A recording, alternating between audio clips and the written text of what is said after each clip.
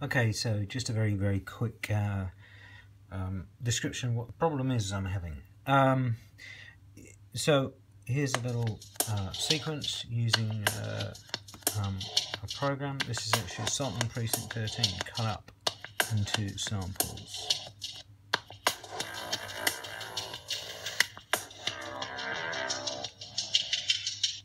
Okay, so if I wanted to go into this sequence and maybe change one of the drum effects, so I've got this sound. So I'm going to go into the parameters. As soon as I move this, I get my little asterisk next to the here. That means that obviously it's a new program, or it needs to be updated. It hasn't remembered it. So I've changed the resonance. I could change this. Whatever. So I then realised, well, I've got to save it. And so I save it, but it just brings up this empty. So what I usually do is I go assault, assault, drums, and it's 003, 004, done. Now it means that that one is saved.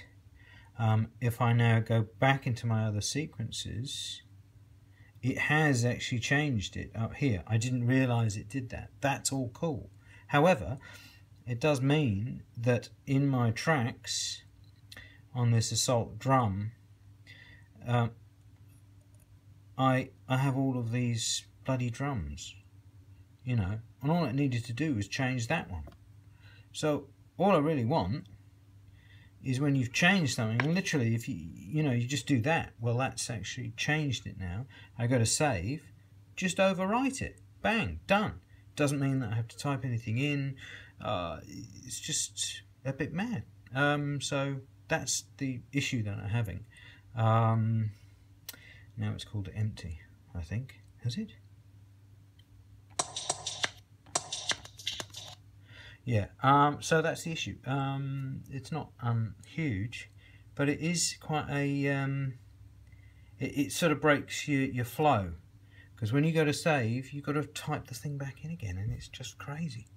You just need to be able to write it over. You know, maybe if you press something here and it overwrit it, or well, that wouldn't work, but even just a button here, or save, save an update. No, make a copy. That's what you want to do. You don't want it to actually default to being made a copy. Empty copy. It's nuts. So it's a real workflow killer. That's what I find anyway. And I know that other people have the same issue, sort of. And it doesn't really make much sense if you're, literally, if you change something just minimally, you've changed the whole program. Because constantly I'm going in and I'm looking and I'm editing the waveform, or just changing bits and pieces, and as soon as I do anything like this and I've changed something, then I have to make a new copy of that program. So all I want is just to update it, and it flows through to all the other versions. Now I didn't realize that it actually did that, but it just seems counterintuitive, because you get all of these random, your whole history of all of your things. I guess that's a good idea, to have a history of all of your stuff, but it just seems counterintuitive to me. Anyway, cheers, thanks for watching. It's a great program, by the way. It's freaking amazing. I love it. And keep doing what you do, because it's pretty bleeding awesome. So cheers. Bye.